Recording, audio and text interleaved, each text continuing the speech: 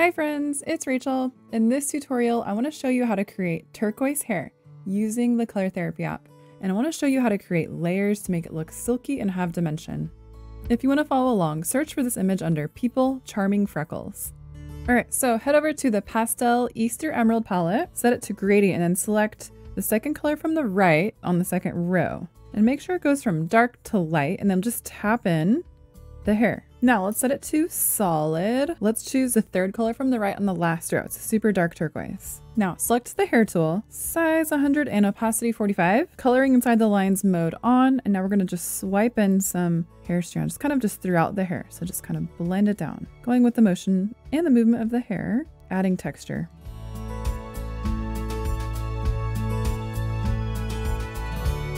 Let's head over to the airbrush tool now. Size 35 and opacity at 40. Now using black, let's add shadows into the hair. So I'm just kind of adding it straight into areas where the hair is either overlapping or it's next to the edge of the face where there would be a natural shadow. So for example, right here, the hair is going to overlap. So it'll be a shadow right there. Behind the neck, there's lots of shadows. So add in lots of shadows there. So right underneath the ear right there. And then we're right here where the hair is overlapping. Again. So if you need to, you can look at a reference, but just take your time with this. And you want to just add those shadows in softly. And this will help it look really luminous. Those roots are usually pretty dark. There's going to be a big shadow here between where these big strands of hair meet. And then lots of shadows just right underneath this chunk of hair. Now let's go back over it now with the fur tool. So size 60 and opacity at 100. And this time I'm using the turquoise from the Pastel Easter Emerald palette. So I'm just swiping those strands into the hair, adding in some highlights.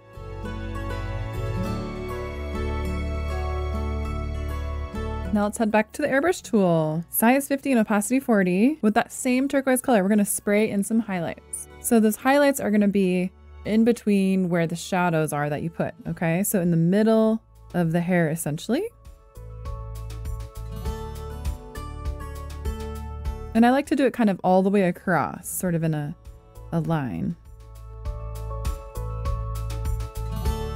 So now we're starting to get some luminosity coming through. Now let's turn coloring inside the lines mode to off. We're going to use the smear tool. You can use various sizes, and you can just begin to blend the hair. If you have some highlights that aren't blending in very well, just smear them softly, making it really soft and just kind of breaking up those chunks of hair. I would also recommend too, pretty much at this point, to color in the face in the background and the clothes and everything else on your subject. Go back and you can add a little bit more black again with the airbrush tool, the same settings that you had before. So kind of just blending in, making those shadows even darker if you lost them. Let's use the pen tool now. Let's do between size 1 to 3. So I'll start with 1 and then opacity at 70. So I'm using that dark turquoise again from the Pastel Easter Emerald palette. It's the third color from the right on the bottom row. And you're going to add in some strands of hair now. So you're going to draw strands of hair just kind of coming off like that. So again, this is why you want to have your background finished as well as the skin and the clothes. So you can just add some little hairs coming off.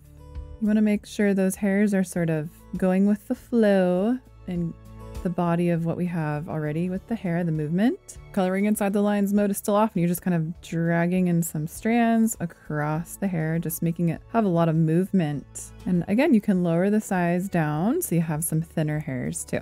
Some little baby hairs up the top. You can also use the lighter turquoise too from the Pastel Easter Emerald palette. So that lighter turquoise for more little strands.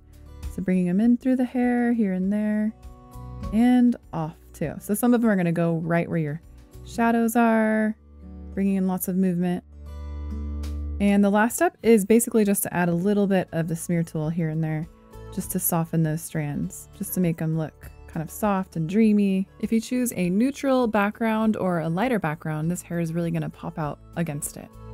If you'd like to see more tutorials like this, don't forget to subscribe to the Color Therapy YouTube channel so you don't miss any new tutorial videos. Thanks for watching our tutorial. You can get the Color Therapy app for free on the App Store.